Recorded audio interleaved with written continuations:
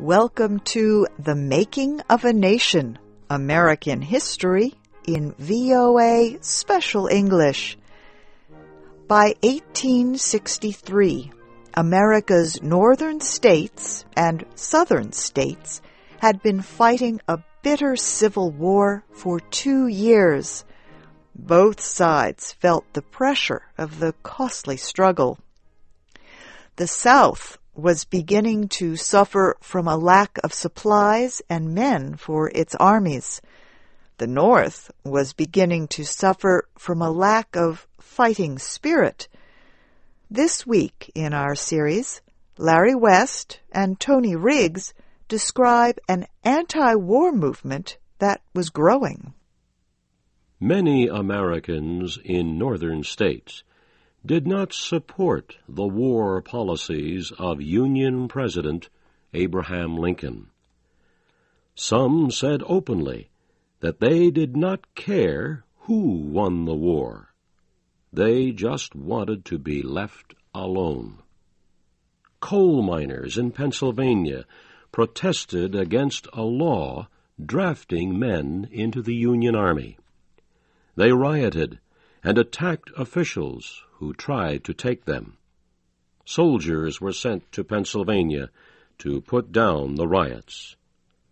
Farmers in Ohio also protested. They refused to be drafted. They attacked soldiers who were sent to arrest them. The worst anti-war riots, however, took place in New York City. On July 13th, 1863, a crowd formed outside a New York draft office. Inside, Army officials were choosing the names of men who would be taken into the Army. Each name was written on a separate piece of paper. The papers were mixed together in a big box. The officials then began to remove the papers, one at a time. They made a list of the names. These were the men of New York who must go off to fight. On that day, however, the list was never completed. The crowd outside the draft office became louder. There were shouts of protest against the draft and against the Civil War.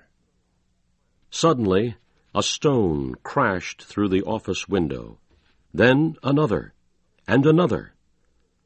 The Army officials escaped, but a policeman inside could not get away. The rioters beat him badly. Then they set fire to the draft office and several buildings nearby. The riot spread across the city.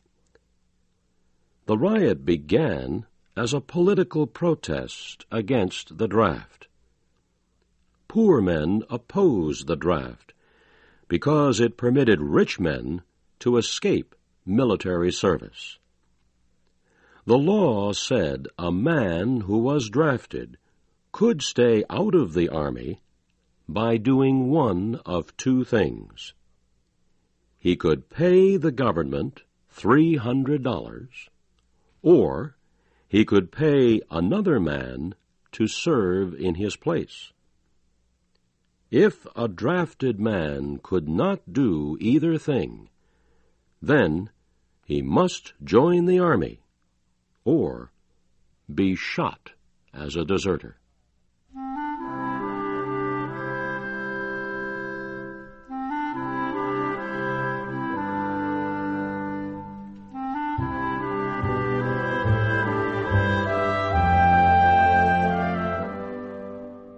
In the wartime economy of the North, prices were rising much faster than wages.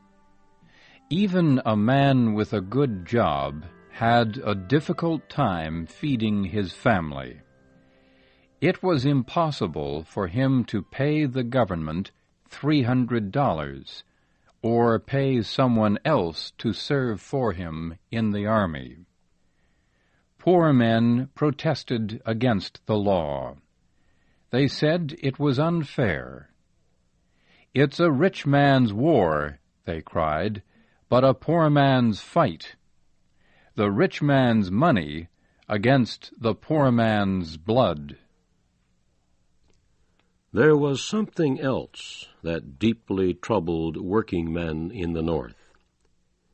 Anti-war activists told them that the war was not being fought to save the Union, but to free Negro slaves.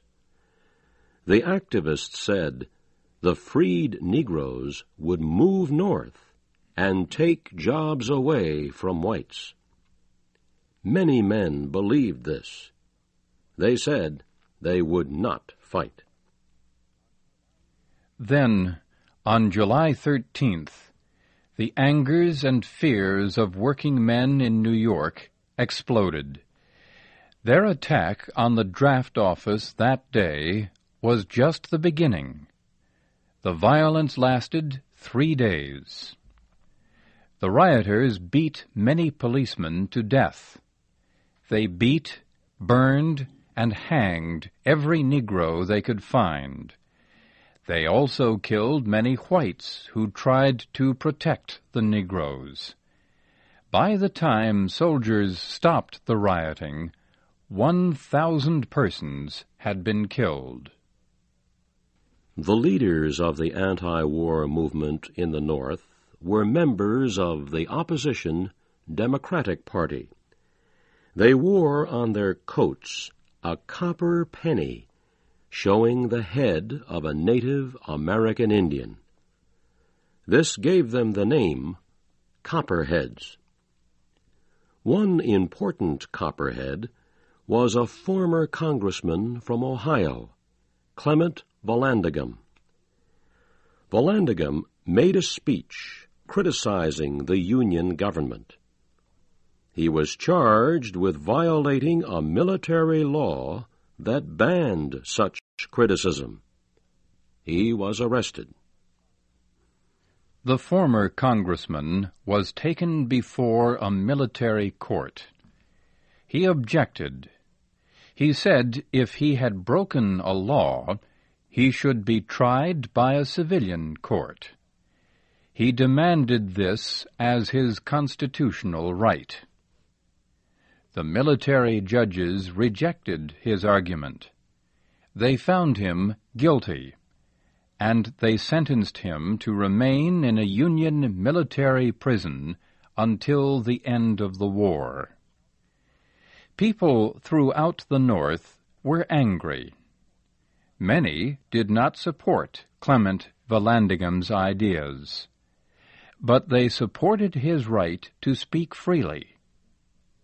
President Lincoln could approve or reject Vallandigham's sentence.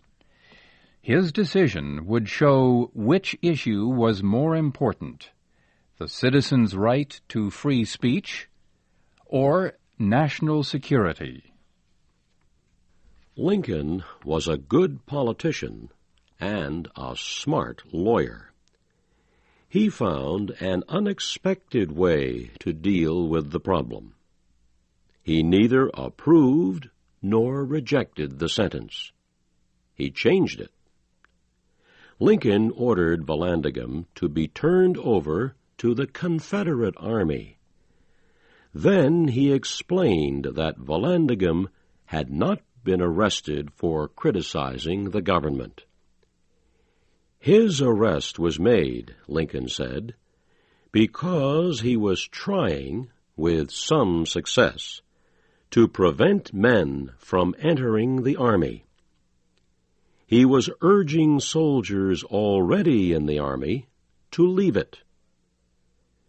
Mr. Vallandigham was not arrested because he was damaging the political chances of the administration or the interests of the commanding general, but because he was damaging the army, upon which the life of the nation depends. The Confederates welcomed the anti-war leader.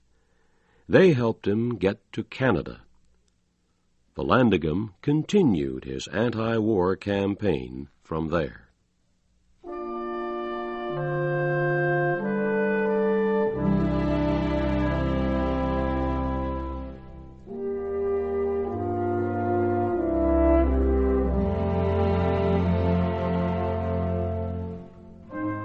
President Lincoln was troubled by the anti-war movement and violent opposition to the draft laws. He felt he had to make citizens understand why such laws were necessary. He prepared a speech which explained his thoughts. "There can be no army without men," Lincoln wrote. "Men can be had only with their permission or without it. We can no longer get enough men willingly, so there is a draft. If you dispute this and declare that men are still willing to serve in the army, then prove it by volunteering yourselves in large numbers. Then I will give up the draft." Lincoln never gave this speech.